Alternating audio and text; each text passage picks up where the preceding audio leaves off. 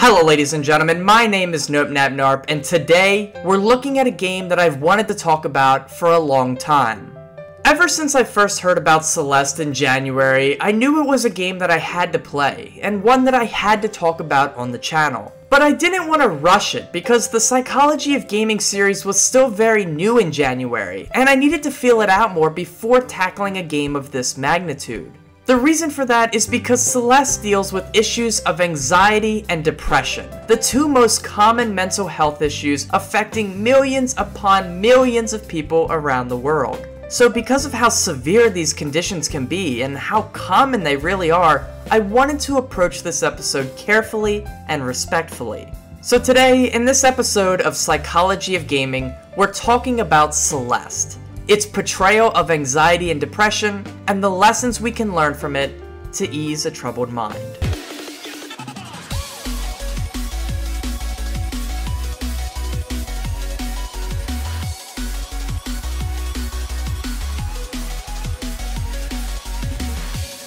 So before we look at Celeste, let's start by defining what constitutes both anxiety and depression as they are defined in the psychological community. It's imperative that we do this first because we can't just assume that everyone who gets nervous sometimes has an anxiety disorder, or that anyone who gets sad from time to time has a depression disorder. It's also important that we be specific when we're talking about these disorders, as the words anxiety and depression get thrown around a ton in our society today, but really, those two words alone aren't specific enough terms to diagnose and help a patient. So with that, let's start at the beginning. A person who spends their lives studying these conditions within the psychological field is known as an abnormal psychologist, which you may have guessed from the word abnormal is the study of unusual thoughts and behaviors that normally manifest as mental illnesses. Abnormal psychologists study many different types of disorders, but they group mental illnesses into 6 unique categories. Those 6 categories are anxiety disorders, mood disorders, eating disorders, personality disorders, psychotic disorders, and addiction disorders. Each of these categories is home to many different types of disorders. For example, you've probably heard of bulimia, anorexia, and binge eating, and all of these are their own unique illnesses that affect a person differently, but when we're talking about them in terms of a category in psychology, they're all a part of the eating disorders category. These categories are very useful in helping to organize different disorders so that we can compare similarities between them. So hopefully that explanation makes sense. So, keeping those 6 categories in mind, when we say a person has anxiety issues, we are most likely talking about what is called generalized anxiety disorder, or GAD for short, which is a member of the anxiety disorders category of mental illness, and it comes up alongside other conditions that you may have heard of, such as obsessive compulsive disorder or PTSD. Both of those also fit into the anxiety category of mental illness. But what we're focusing on here is generalized anxiety disorder, which is the most common of all of these anxiety disorders. The term depression, on the other hand, is most often used to describe one of 2 mental illnesses that fall under the mood disorders category of mental illness. Of course, depressive issues fall under the mood disorders category because the thing they do more than anything is affect your mood, making you more sad. So the first of these 2 illnesses would be major depressive disorder, and the second is called persistent depressive disorder. Major depressive disorder is a condition in which a person episodically experiences severe bouts with feelings of sadness, worthlessness, and emptiness. These feelings may affect the person severely, but they aren't experienced all the time. They come in episodes. On the other hand, persistent depressive disorder is more of a continuous bout with depression. You're constantly experiencing it, but the symptoms and the feelings are much more mild than they are severe. But like I said, they can last for months and years at a time. According to the Anxiety and Depression Association of America, an estimated 6.8 million Americans live with generalized anxiety disorder, 16.1 million with major depressive disorder, and 3.3 million with persistent depressive disorder. That means that about 13% of Americans are living with one of these conditions, which may not sound like a lot, but again, we are talking about millions and millions of people in only one country, and we aren't even factoring in other illnesses in the anxiety and mood disorders categories. Finally, one last stat I want to throw at you would be this. About 50% of the people that are diagnosed with an anxiety disorder are also living with some sort of depression disorder. Now that we have a clearer picture of what we mean when we say anxiety and depression, let's take a look at how Celeste portrays the symptoms and mindsets associated with these conditions and the positive message it hopes to share with its players about these issues. The game opens by introducing us to Madeline, a young woman who is determined to climb Celeste Mountain, a mystic landmass with peculiar powers while she's on a journey of self-discovery. Madeline comments that she is nervous, but not really sure why, and this is already displaying a symptom of anxiety, that being a pervasive sense of nervousness, even in the face of nothing that's that threatening. Madeline is soon warned by a local hermit that Celeste Mountain holds incredible power that our young hero may not be ready to deal with. Madeline is somewhat irritated by the woman's comments, and it's a personality trait that we will see from her throughout the game.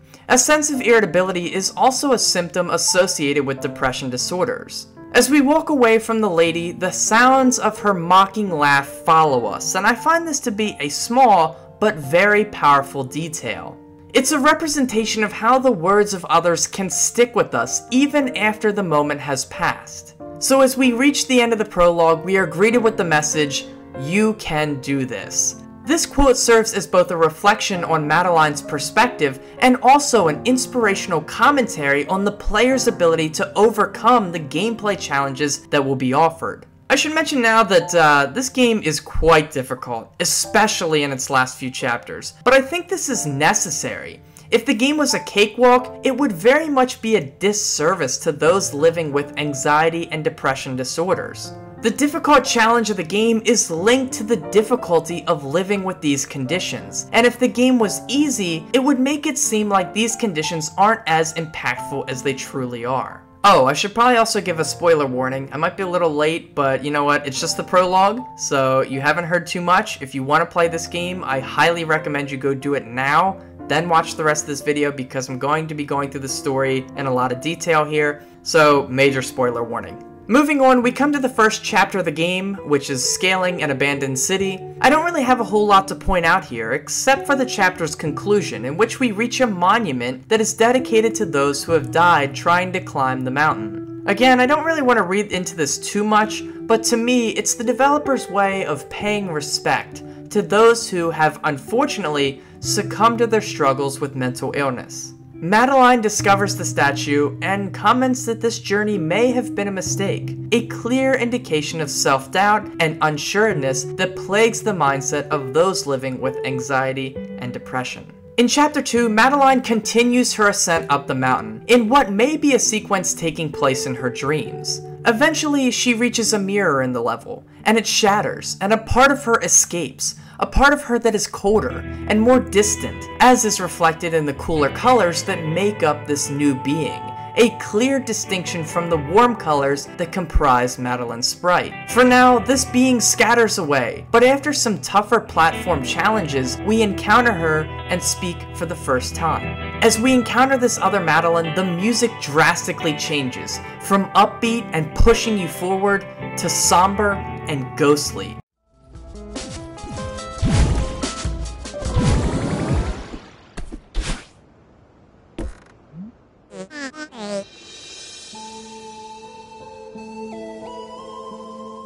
Which is representative of the moment depression or an anxiety-induced panic attack takes over. The two start to talk as the colder version begins objecting to the real Madeline's goal of climbing the mountain, trying to instill more doubt in her mind. Again, this sense of self-doubt is a staple of the depressed mind. The depression almost convinces you in a way that you can't do something, and it disguises its reasoning in a logical manner. But the reality is that to simply give up is more detrimental than trying and failing. Failure is a lesson, and it makes us stronger. It's the only way to grow, and I think that's a goal everyone should have in their lives, to grow. By the way, I'm going to refer to these two as Cold Madeline and Warm Madeline when talking about them when they're on screen together, just to avoid confusion. Warm Madeline is our hero from the beginning, while Cold Madeline is the one that breaks free from the mirror. As the conversation ends between these two, Cold Madeline begins to follow the movement of her warmer counterpart. If the player stands still for too long, Cold Madeline will catch up and her touch will instantly kill Warm Madeline, kinda similar to the Shadow Mario mechanic in some of the Mario games. The player continues to overcome this by advancing through each stage and not succumbing to the self-doubt presented by Cold Madeline's presence and repeated failures in difficult platforming levels. After overcoming some more levels, Cold Madeline disappears and our hero encounters a phone booth in the middle of nowhere. Here we get a little bit of background about Madeline's life as she contacts what is most likely an old boyfriend, who apparently was never very helpful to her when she experienced panic attacks. He ends the call by revealing that this is a dream because he hasn't talked to her in months in the real world. It shows that Madeline's mind is still hung up on that failed relationship, which explains its appearance in her dreams. Failed relationships of the past can haunt all of us, but the negative emotions felt during that are only amplified by depressive disorders. Awaking from the dream, Madeline encounters a new friend named Theo, but more on their dynamics later. The chapter ends with Madeline encountering the real payphone and calling her mother, who calms her daughter down after they discuss her history of panic attacks. Panic attacks are often felt by those suffering from anxiety disorders, and they result in a person feeling completely overwhelmed and unable to contain their stress. A person suffering from a panic attack can become immobile or experience severe shaking because of the amount of fear that their minds are encountering, and they may even feel like they are unable to breathe. Panic attacks can be triggered by environmental stimulus, nervousness for an upcoming event, and honestly, they can sometimes occur for no clear reason. Panic attacks can happen to anyone, but those with depressive or anxiety-based disorders are more likely to experience them.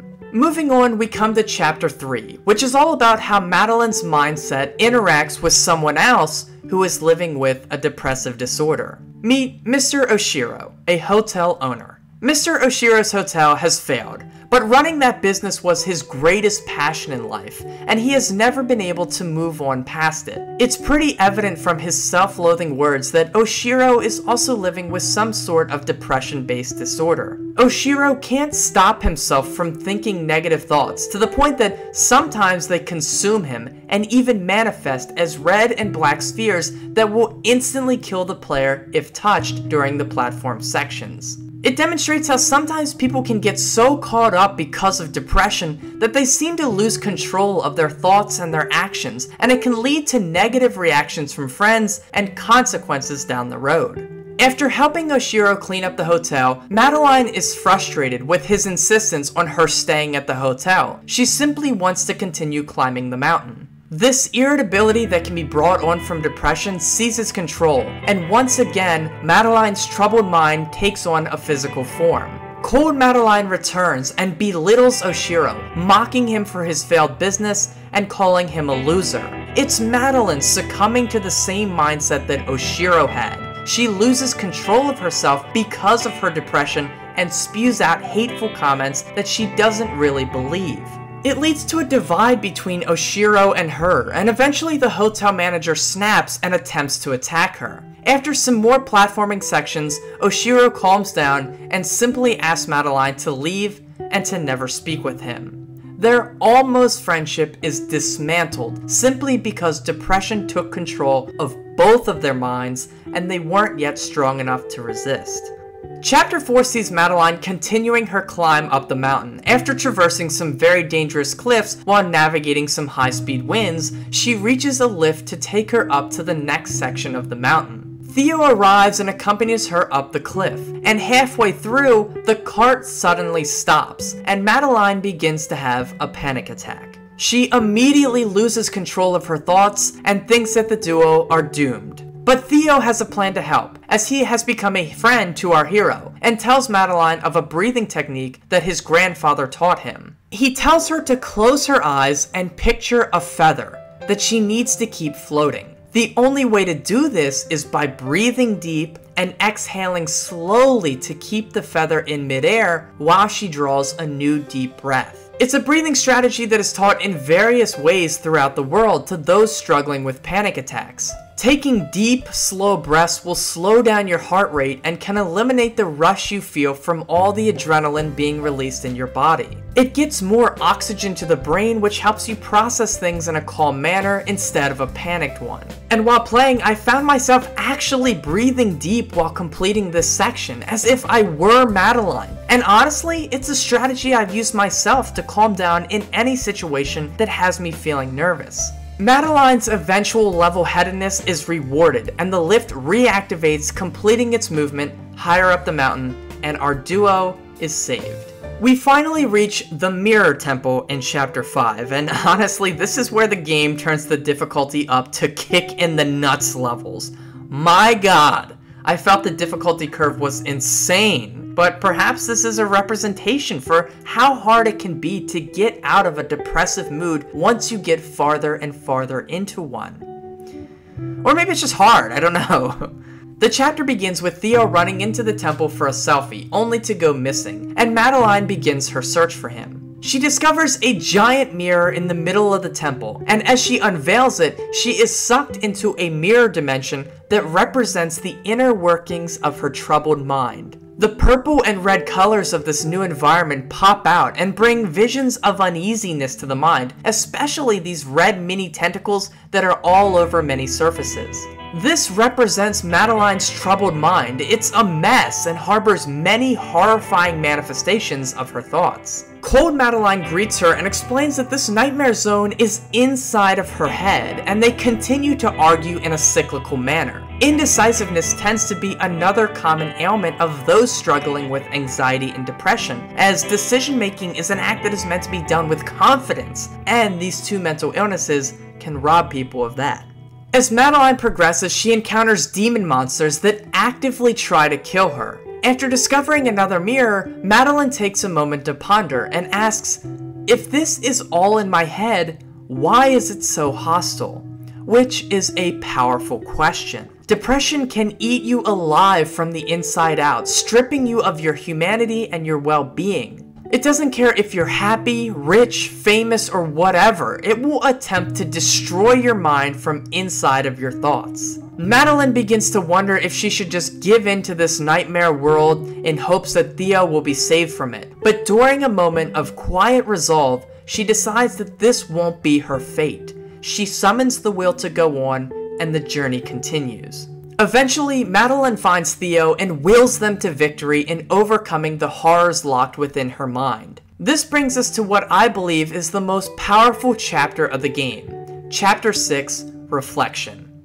Reflection starts with a full 15-minute conversation between Madeline and Theo in which they truly bond by discussing their past and the demons that haunt them, and it ultimately culminates with Madeline sharing what living with anxiety and depression truly feels like. We get a powerfully human definition for what these two illnesses can do to a person, which is a very impactful moment as it sheds away the sterile medical terminology that so often is used to describe these conditions.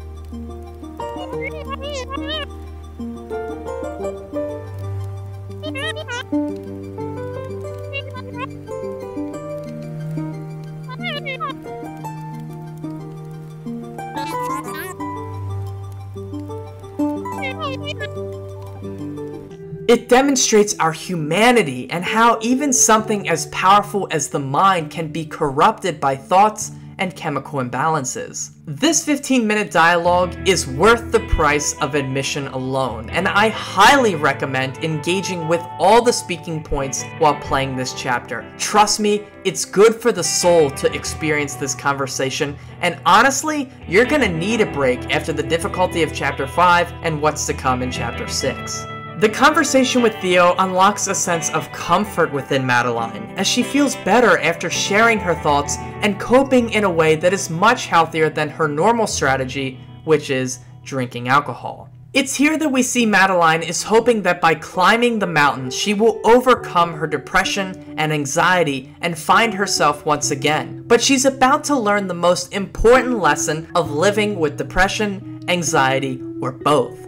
Madeline attempts to confront the cold, irritable version of herself, telling her that when she reaches the mountain summit, she will leave that part of her behind.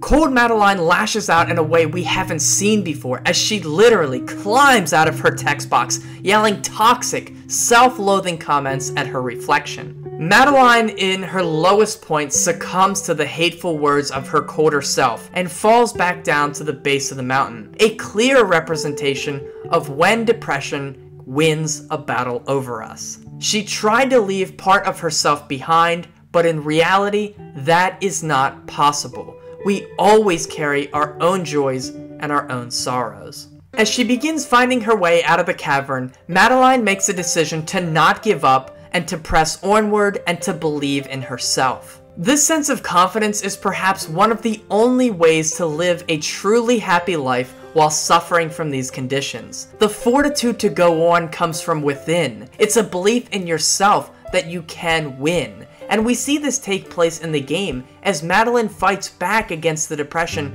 within her by running full force at it. And as she chases the darkness, it recedes back, unable to control her anymore. She finally reaches the core of her troubled mind, Cold Madeline. Feeling defeated, Cold Madeline claims she will go away forever. But after her reflections, Warm Madeline realizes that this won't suffice. They must work together and find peace within themselves in order to climb the mountain. In the ultimate moment of self-love, the two versions of Madeline come together, finally at peace, as our hero learns that important lesson that I alluded to earlier. That being that you cannot rid yourself of these illnesses, but instead you must learn to accept them as part of who you are, but not to let them define you in any given moment. Never lose your agency. This coming together and finding peace within herself is married beautifully into the mechanics of the game, as now Madeline can dash twice before needing to land to recharge. One thing that Celeste does so elegantly is finding ways to make worthwhile game mechanics out of the themes presented in the story, and I absolutely love this game for that. With a newfound confidence about her, Madeline tells her friends that she will finish the climb, and through a series of very tough platforming challenges, she reaches the peak of Celeste Mountain. The two versions of Madeline chat here. The colder version shares her concern that once they leave the mountain, she won't have a physical form anymore and will have to rely on Warm Madeline to listen to her. They both agree to work together and to not let themselves be consumed by the negativity that defined their life before the events of the game. The two end the story of the main game by combining together and admiring the view from atop of Celeste Mountain. Madeline has been reborn. She has experienced a full range of emotions by truly looking deep within herself as she climbed the mountain. She gained an appreciation for herself and those around her, and now has the confidence going forward to meet any obstacle. It's a very encouraging message to those living with any kind of mental illness, especially those dealing with depression and anxiety. Find peace within yourself and do not let your circumstances and environments define who you are. Have the confidence going forward to overcome all of these negative self-defeating symptoms, as giving into them will do you no good. You are not hopeless, you just need self-discovery. Anyone can do it, even a seemingly normal, red-haired, pixelated young woman.